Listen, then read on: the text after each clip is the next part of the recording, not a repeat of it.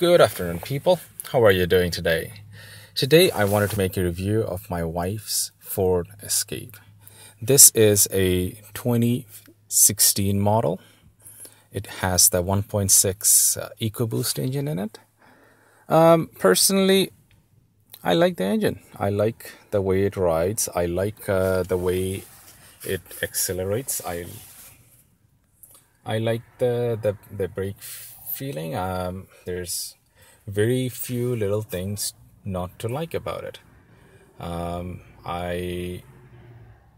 there are a couple of things I wanted to talk to you guys about it. First off, let's start. It has about 83,500 kilometers. Yes, it is a 2016, but we received it July 2015. So within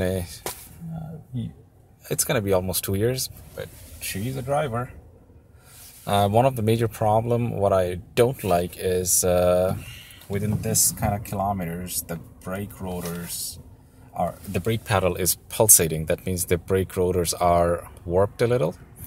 And of course, that's not covered by the warranty.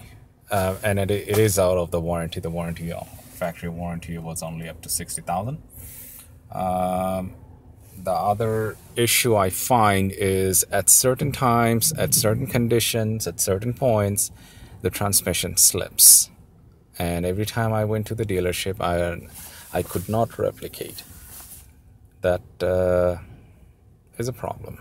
It will be more of a problem with time, but right now it slips.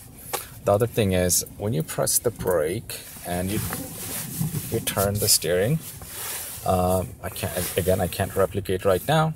The steering rack makes a ticking noise. I guess something is coming up in the future, but all of these could be ignored. What bothers the hell out of me is this seat belt. Every time it retracts, the buckle sticks here. That makes this belt stick to the side. So when you are sitting like this and you are using your left hand to go back and reach this, you can't. You gotta pry it out, pick it up, and somehow get this. Bothers the hell out of me. Regular time, it's supposed to be like this and has a little bit of space in here. When you sneak in your hand, it automatically picks up. That's how it's supposed to be. But if you're sticking here, it's pain in the buttock to pick up. That's that. All in all, I like the driving feel. I barely have any issues with the vehicle. The audio is great. Fuel economy is exactly 10 liters per 100 kilometer. Can't complain. You wouldn't even feel this has a 1.6 engine with the throttle response. It's pretty quick. It's pretty fast. It's very good. And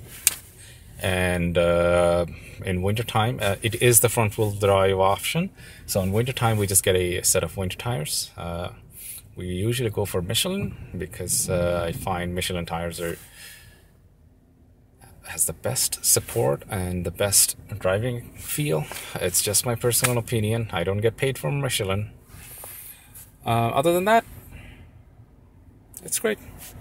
Thank you. And please subscribe.